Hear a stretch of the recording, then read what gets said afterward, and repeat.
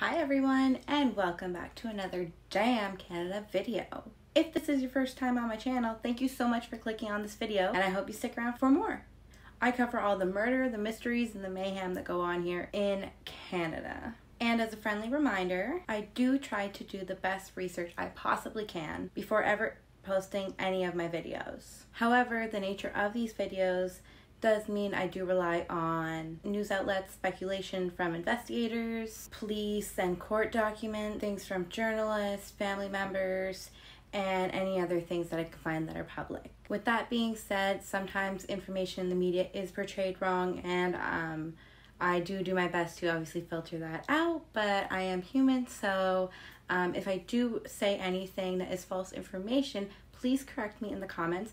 But I do ask that you please put your sources as well so that we're not spreading more misinformation around. Thank you so much. And like I always say, I always encourage everyone to do their own research and come to their own conclusions, for that be anything in your life, but especially these cases, because I am a strong believer in questioning everything. So before we do dive in, I do want to make a specific trigger warning because this video is going to be talking about a 4-year-old boy that went missing. And I understand that children cases are very sensitive to some people, especially even myself. So if this video is not for you, or you cannot handle this type of video or a video like this, please click out, and I hope I see you again. So today I'm going to be talking about the case of a beautiful 4-year-old boy that seems to have just vanished into the spring air, never to be heard from again. The story is from 1975, so I do want to stress the age of this case. This story does take place in the Toronto metropolitan area. So just before I dive in, I want to clarify the area for you that don't live in Toronto or aren't familiar with Ontario.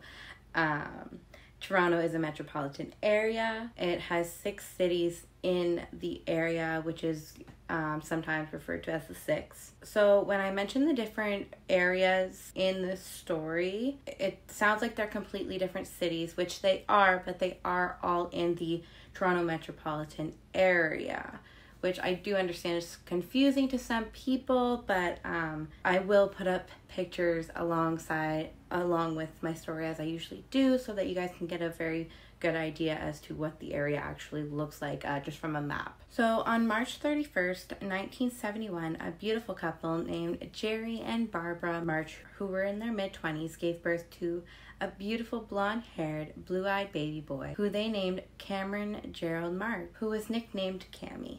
They adored and cared for Cameron just as much as any parents would do, and tried to give him the best possible life that they could give him. In 1975, the little family was living in Burlington, Ontario, in a quiet rural area in a bungalow-style home surrounded by local farms, fields, ponds, and also a sand and gravel pit. Basically the typical Ontario farmland. Now by 1975, Cameron was now 4 years old, 3 foot tall, and a happy, innocent little boy, just enjoying his life. He had braces on the lower left side of his teeth, and he had gold caps that shine when he smiled. He also had one discolored tooth in the upper front that made him just a little bit more unique. On Wednesday, May 7th, 1975, it was just another beautiful spring day in Burlington, Ontario. Jerry was off to his office in Mississauga, which was about a 30-minute commute, first day of work, while Barbara and Cameron enjoyed their day at home. At around 3 p.m., Cameron wanted to enjoy the sunny day that was set out for him, so he asked his mother if he could go across the street to his friend's house to play. Barbara agreed, since this was nothing new, and she could very easily watch him from her kitchen window, since it was directly facing the neighbor's yard and house. So little Cameron was dressed in a little white shirt with a green collar and monkeys climbing on the front, rust brown corduroy pants, and spunky brown desert boots, walked the little ways across the street to his friend's house to play. Barbara watched him as he did, and then watched as he played with the other kids on a swing set in the yard. And Barbara would frequently look out the window to check up on him. And at 3:15, she did so again like usual and seen that he was playing. But the next minute, she checked the window and she could not see him playing. At first, she tried not to panic, and she thought maybe he was playing in the bush, maybe the kids were playing hide and seek, anything logical like that, but soon her motherly instincts let her know that there was something seriously wrong. She walked over to the neighbor's house and went to go find him, and the neighbors that owned the property told her that they had told Cameron that his friend who lived at the house was going to take a nap or was already napping. There was 2 different stories I kept getting from news articles. So either his friend was already napping or he was going to take a nap. Either way, Cameron was informed of this, and he turned around to go back home. And that's the last the neighbors seen of him. So upon hearing this, Barbara was instantly frantic, of course. She immediately started looking all over for him, and she even dove into a ditch next to her home just in case he might have fallen in. When she couldn't find him, she ended up calling upon all her other neighbors, and of course the police and fire, who did respond with urgency and were there who were there by 4:30 p.m. Now, of course, Barbara tried to contact her husband, Jerry, but unfortunately that specific day, Jerry had been out working at the CNE grounds in Toronto, so he didn't find out that his son was missing until he got back to his office in Mississauga later that day. Once Jerry got back to his office and got the word that his son was missing, he immediately drove the 30 minutes home, with every minute feeling like an eternity. By the time Jerry arrived back home, there was already a swarm of volunteers and police searching for his son. He wasted no time and immediately joined in with the search as well. So the police set up a command post in Jerry and Barbara's yard, and by the next morning there was over 125 people who had reportedly shown up to volunteer and search for Cameron. Now, by the next morning on May 8th, locals would read about Cameron missing in the local newspaper while reading it at breakfast, which would basically be the equivalent of opening Facebook and seeing that he is missing in today's day and age. Now, also on the morning of May 8th, the Ontario Provincial Police, also known as OPP, had joined in on the search. So at this point, the community was doing everything they possibly could to aid in the search at some way. Some even made sandwiches, cakes, coffees, teas, and things just to fuel the searchers' tireless efforts in finding Cameron Gerald March. So George Moore of Halton Regional Police was in charge of the operation, and he asked the community of up to a 30-kilometer radius to look for any clues that may provide any kind of detail as to the whereabouts to Cameron. Now, on May 10th, Jerry March gave an interview with The Spectator and pleaded for the return of his son, stating, "All they have to do is phone somebody, anybody, and tell them where he was left off, and we can go get him." And at the same time, there was also a small reward put up. So the search continued and was also ramped up with helicopters, dogs, and divers searching the deep ponds while the OPP dragged the ponds from north to south and then from east to west. Also on May 10th, the police made a statement saying they are looking for information about a white car that was seen near the intersection of Calling Road and Blind Line on the afternoon of Cameron's disappearance, at the same time as asking hundreds of more volunteers to aid in the search. The next day, on May 11th, Jerry wasted no time and reached out to the television and radio stations to make another desperate plea, where he stated, "I'm sure by now people have seen him, his picture or something. Phone the police or anything. Please just leave the boy anywhere populated and call someone with his location. We won't even press charges. We just want our boy back." Now, come May 14th, the search efforts were still going very strong, and the police made another statement saying that they are still trying to make contact with the driver of the white car, which was seen parked at the corner of Blind Line and Calling Road, near the Marsh's home shortly after the disappearance. Now, of course, I did try to find out if they were ever able to make contact with the person driving the white car, but I personally was unable to find any information related to that subject. So a few more days passed with full search efforts being implemented, but on May 20th, the Burlington Gazette newspaper reported that the search efforts were being reduced. with 10,000 acres of land being searched, 1,000 volunteers and police officers, helicopters, search dogs, divers, even grid searching. All efforts had been exhausted, and the search was narrowed to just a few specific areas. So the next day on May 21st, a Burlington investor named Paul Thomas put up a $10,000 reward, and another Burlington businessman who was unnamed put up another $5,000, bringing the reward money to $15,000. Or in 2021, that would have been equal to around $70,000. This was one of those cases that touched anyone's hearts who read about it. And it also made a lot of people want to be involved. But of course, some wanted to be involved a little too much. A clairvoyant had come out and made a statement saying that she sensed the boy to be alive, although she could not pinpoint his exact location. And in my personal opinion, this stuff does a lot more harm than good, unless the family is personally seeking it out and looking for that. I don't think coming out and making public statements and things like that about seeing visions of where a missing person is really does any good, to be honest. So then a few days later, the Toronto Star reported a 64-year-old dentist named Dr. Harold Mason, who was said to dabble in the occult, which is basically people who believe in the supernatural, mystical, magical beliefs, phenomena, and possibly practice it as well. He said that Cameron had been killed and thrown off a cliff. I really didn't find much else about that because I wasn't able to find more about it. My personal opinion is that they looked into that and realized that this guy was just talking nonsense. And upon my research, I also found a whole webpage, which obviously is from more recent years, but it was of someone trying to use astrology to find Cameron March, which was very interesting to read, but so clearly, even to this day, this case captivates a lot of people in a certain way.